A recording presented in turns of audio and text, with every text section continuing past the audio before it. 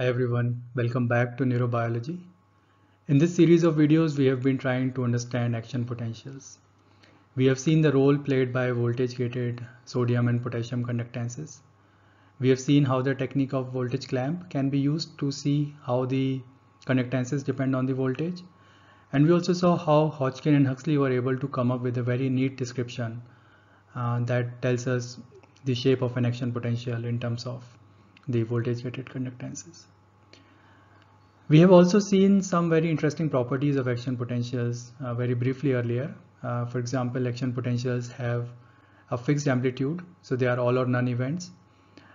They require an input above a certain threshold to be generated. So only if there is a sufficiently large depolarization, an action potential can be generated. Action potentials can be conducted over long distances without losing their amplitude. And there is a minimum time that must be given before a next action potential can be generated after the first one. So in this video, we will try to understand how these very interesting properties arise from basic mechanisms. So let's look at the phenomenon of the threshold first. So just to refresh your memory, if we give some current stimulus to a neuron, that can cause some depolarization in the neuron. So if you give a small stimulus, you may see a small depolarization. If you give a slightly larger stimulus, you can see a slightly larger depolarization. And if the depolarizations are not large enough, then we do not see action potentials. But if the depolarization is large enough, then we can see an action potential being generated. So there is a threshold, and only if the depolarization exceeds the threshold, then an action potential is generated. So now can we figure out what causes the presence of this threshold?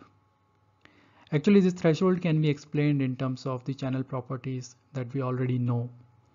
Maybe you want to pause your video here and think about it for a minute before we discuss the answer.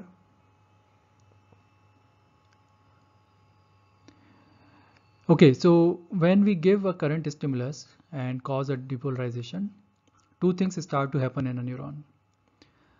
The first thing is that the voltage-gated sodium channels will open as the voltage increases. And when the voltage-gated sodium channels open, they will bring sodium ions in and they will make the membrane potential more positive. So that is a factor that will try to further increase the voltage. And there is an opposing factor, which are the leakage channels, which will try to decrease the voltage.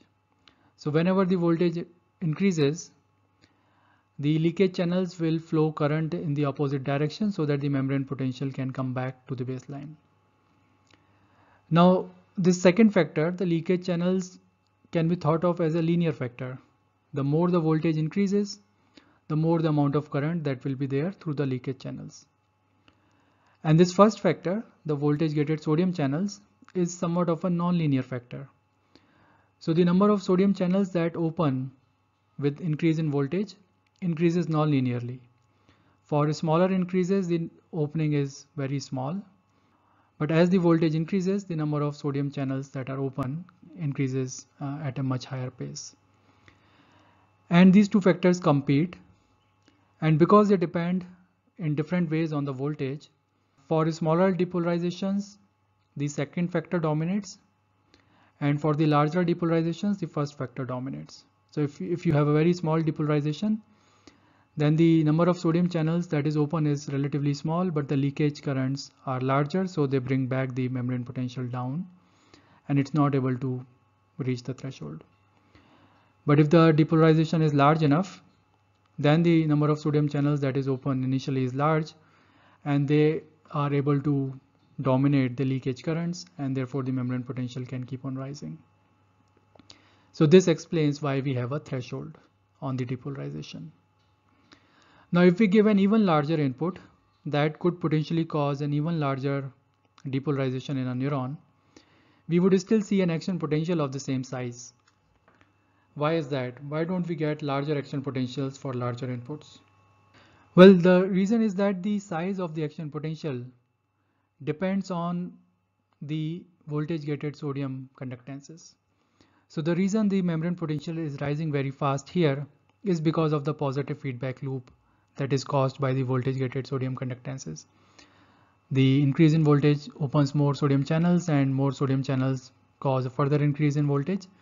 So that loop is responsible for this peak, and the height of the peak is determined by how many voltage gated sodium channels are actually present in the neuron. So those channels will open regardless of the size of the input that is given. And the more sodium channels we have, the closer we can get to the equilibrium potential of sodium ions, which is plus 55 millivolts. That is the upper limit. But there are also voltage gated potassium channels that are opening. So this tussle between sodium and potassium channels will determine how close we can go there. So it does not matter what size of input is given. It just has to be above a threshold, but beyond that, the size is determined by the number of sodium and potassium channels. It is like the amount of brightness that you get from burning a candle does not depend on whether you light the candle by one small matchstick or you light it by a big gas lighter. The initial ignition has to be strong enough that you can burn it, but then the amount of light that you get depends on how much wax was there in the candle and does not depend on how you lighted it. It's the same thing here with action potentials. You just have to trigger it enough so that the action potential can be generated, but beyond that the size is determined by the number of channels and not by the size of the input. One interesting property of the voltage gated sodium channels is that they get into an inactivated state. So as we have seen before, if we look at the voltage gated sodium conductance as a function of time for different values of voltages, so when we increase the voltage, the sodium conductance increases, but after that it gets into an inactive state.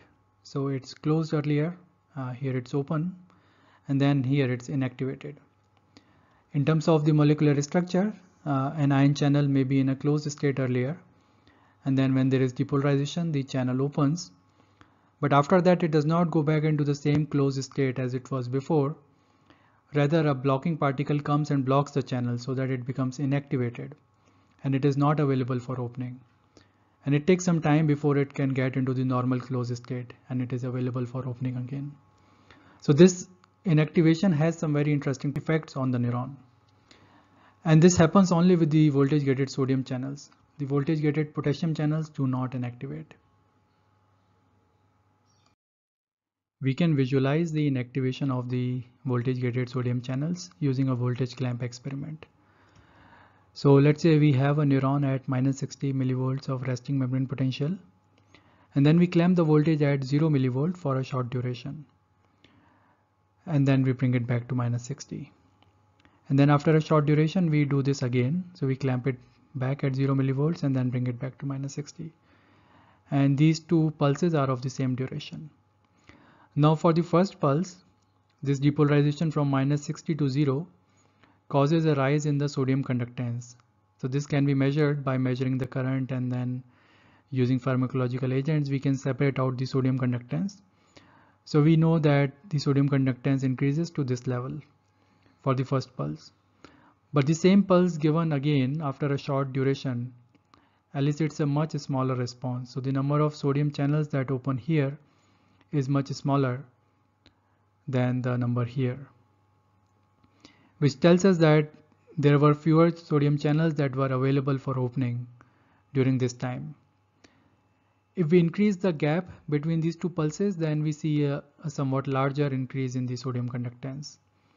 And if this gap is further increased, then we see that the sodium conductance is normal. So we see the same increase in sodium conductance as we saw for the first pulse. So this tells us that certain time is required before the sodium channels can go from the inactive state to the normal closed state and they are available for opening again. Now this was in the voltage clamp case. In a normal neuron or in a current clamp experiment where we are not controlling the voltage, so then also the same thing is happening. When we give a first pulse some stimulus, then we see an action potential that causes the sodium channels to inactivate. So after some time, if we want to generate another action potential, then we have to give a much larger stimulus. Then only an action potential can be generated. And there is some duration within which if we give no matter what amount of stimulus, we cannot generate an action potential. So this shorter duration is called the absolute refractory period. This is the period in which no matter how strong a stimulus you give, you cannot generate an action potential because there are no sodium channels available for opening, or very few channels are available for opening which are not sufficient for causing an action potential. But after some time, when the absolute refractory period is over, then some sodium channels become available for opening. But because this number is smaller than the default state, you may need a larger stimulus to cause an action potential. So here you need this much stimulus to generate an action potential. After some delay, a smaller stimulus might suffice, and after some more delay, even a smaller stimulus might suffice. And then after this period is over, then a normal stimulus would suffice. So this longer period is known as the relative refractory period, the period in which you can generate an action potential, but you need a larger stimulus to generate it. So just to recap, the absolute refractory period is the period in which no action potential can be generated after the first action potential. And the relative refractory period is the period in which an action potential can be generated, but it needs a larger stimulus. So overall, these are the two refractory periods. And then after the refractory period is over, then a normal action potential can be generated with a normal stimulus. And the reason for the presence of refractory period is the fact that the sodium channels inactivate, so they are not available for opening. And also the fact that the potassium channels open and remain open for some time after an action potential. Therefore, a larger stimulus is required to overcome both the leakage channels as well as the voltage-gated potassium channels that are open. One interesting property of action potentials is that they can travel along the length of an axon to long distances without losing their amplitude. And this is quite important for the functioning of our nervous system, because there are several neurons in the brain that have long axons. For example, there are some neurons that go from the brain to the end of the spinal cord, and there are neurons that connect the spinal cord to various parts of the body. So these neurons can be several feet long sometimes. Now, as we have seen before, that if we cause a depolarization in some part of a neuron, then that depolarization can travel along the length of the dendrite or the axon. But as it travels, it loses its amplitude, and this is an exponential decay. And how far it can go depends on the length constant. And length constants are typically on the order of millimeters, or sometimes even smaller than that. Which means that if you have a neuron that is several centimeters long, in other words, the length is 10 times or more longer than the length constant, then we will have basically nothing left by the time the signal reaches the end of the axon. So how do the action potentials manage to travel long distances without losing their amplitude? Let's understand that in a bit more detail. To understand this, we will have to look at the anatomy of a neuron in more detail. So here is our sample neuron. This is the cell body, and we have several dendrites connected to the cell body, and then there is one long axon that is coming out. The neuron receives inputs on the dendrites, and these inputs cause depolarization in various dendrites. And these depolarizations can also travel passively along the neuron. Now, wherever the depolarizations exceed the threshold, there an action potential can be generated. And the threshold in turn depends on the number of voltage-gated sodium channels. The interesting thing is that the number of sodium channels is relatively small in the dendrites. So it is really hard to generate an action potential there. The density of the voltage-gated sodium channels is relatively high in the axon, and it is particularly highest at the axon hillock, which is the initial part of the axon that is connected to the cell body. So this is the region where the action potentials are most commonly generated because of the high density of the voltage-gated sodium channels. So before the action potential is generated, this is the neuronal membrane. It is negative inside relative to outside. And when the action potential starts, then the sodium ions flow in. And as these ions flow in, the membrane becomes more positive transiently. And then we have an action potential, and then this site can become hyperpolarized again after the action potential is over.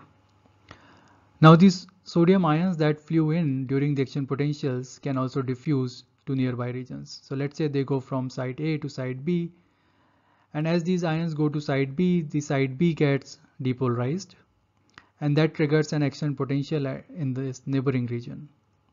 So now we have an action potential here in site B, and this causes further depolarization of the membrane, more sodium ions flow in, and then these sodium ions can then again flow to the nearby regions. So they can go from site B to site C, and now we have an action potential here. So this is how an action potential keeps on flowing. So it can go from again to the next region, site D. So the action potential is not just passively flowing along an axon, it is in fact getting regenerated at every point of the axon. So this is a very active transmission, it's not just a passive transmission. And this will consume some energy also. Now one thing you might be wondering, why is the action potential moving only in one direction? So the sodium ions from site C are going to site D, but they can also go to site B. So why don't they cause an action potential again at site B? Well, we know the answer to this already from the previous slides. The sodium channels in site B are already in the inactive state because there was an action potential just moments ago here. And it will take some time for these inactivated sodium channels to be available again for opening. And also the potassium channels, the voltage gated potassium channels that had opened had still not closed. So this region is still in the after hyperpolarization phase. So these two factors, the slow closing of potassium conductances and the inactivation of the sodium channels, these two factors together ensure that the action potential does not move in the backward direction. It can only move in the forward direction. And this is really helpful because that saves energy. We don't want the action potential to be moving back and forth because that will not convey any additional information, but will just waste energy in the neuron. So regenerating action potential at every point of the axon can maintain the amplitude of the action potentials, but it comes at a cost. The cost is that the ion channels have to be opened at every point in the axon. And the opening of ion channels will be a slow process. So the conduction along the axon becomes pretty slow. And also because there is a lot of movement of ions at every point, it also becomes an energy consuming process because the gradients will have to be maintained back with the use of pumps.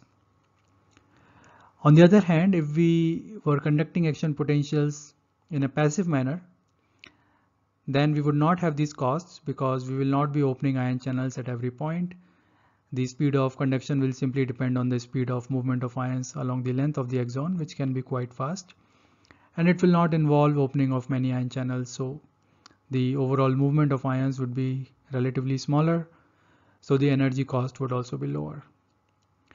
But then in the passive conduction, we would not be able to maintain the amplitude for very large distances.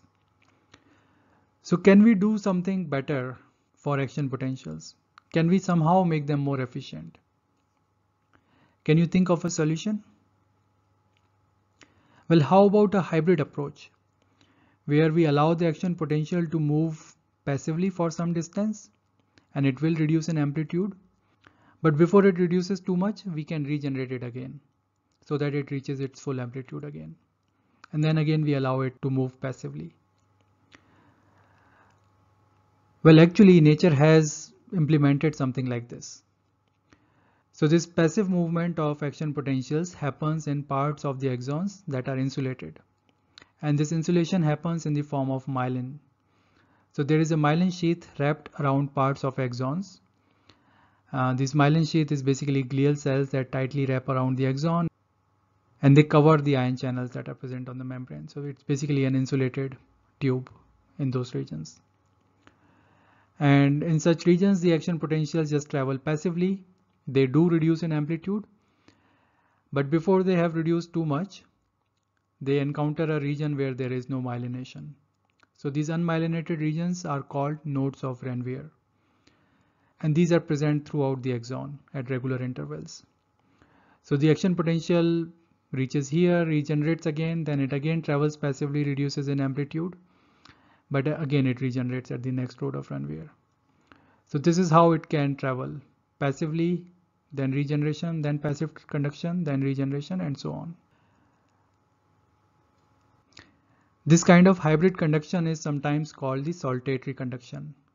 Saltatory is a Latin term that basically refers to dancing or jumping, because here we can think of the action potential as jumping from one node of runway to the next. If we look at how much time the action potential takes to travel along the axon, so this is the position along the axon, and on the y-axis we have the time. So it takes some time for generating at a node of runway. Then from one node to the next, it takes very little time to go a long distance. Then again, it takes some time to regenerate here, and then it takes very little time to go to the next node. So we have basically slow conduction in these regions and then fast conduction in the myelinated regions. Overall, by using myelination, we can get up to 10 times faster speed of conduction as compared to an unmyelinated axon. So this concludes our series on action potentials. But before I close, I want to emphasize that what we have seen so far is a somewhat simplified description of what happens in a neuron. We have talked about voltage-gated sodium and potassium channels, but in reality there are actually many more types of channels that are present. So there are also voltage-gated calcium channels and chloride channels, and even among sodium and potassium there are multiple types of channels that are present. And these may add more complexity to how the action potentials are generated. And because these channels are proteins, they may also be affected by various events happening in a neuron. So just like other proteins, they may be affected by post-translational modifications such as phosphorylation, and they may also be affected by the amount of calcium that is present in a neuron. We have also not discussed about the differences that may be there in different branches of a neuron. So the number of channels that are present or the variety of channels that are present might differ in different parts of a neuron. That might allow those parts to perform slightly different functions. And finally, there may be quite a bit of variety among neurons. So some neurons may express certain types of channels while other neurons express other types of channels. And that might result in some differences among the neurons. For example, some neurons may have smaller spikes while some may have large amplitude spikes. Some neurons may respond with few action potentials while some may tend to have huge bursts of action potentials. So this variety of channels can result in variety of responses. So we just have to be aware that in real brains there is quite a bit of variety that comes from the variety among the channels.